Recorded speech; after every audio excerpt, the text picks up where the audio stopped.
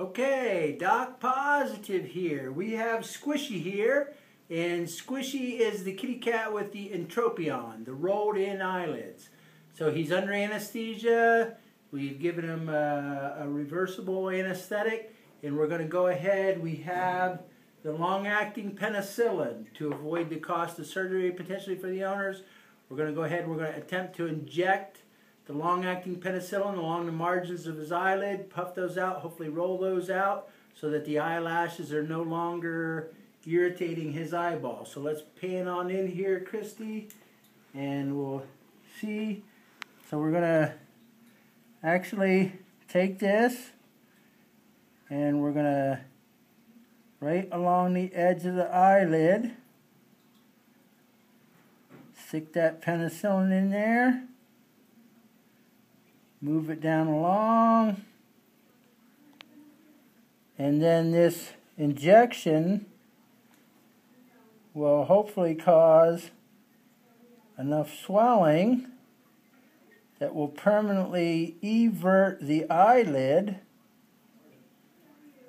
and correct his problem. We've done this procedure a lot with dogs. Not so much with cats.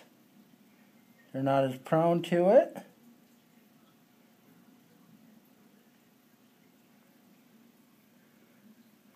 So I think you can see how it's swelling up here maybe. The video might be a little blurry trying to get a close-up on there. But we're just going to go ahead and put a little more. Here, it's leaking out. So we'll go ahead and dab that excess, and we'll let him wake up. Actually, we're going to do a little bit down here on the inside. I'm not sure how well this will show up on the video, but we're going to take and put a little bit down here.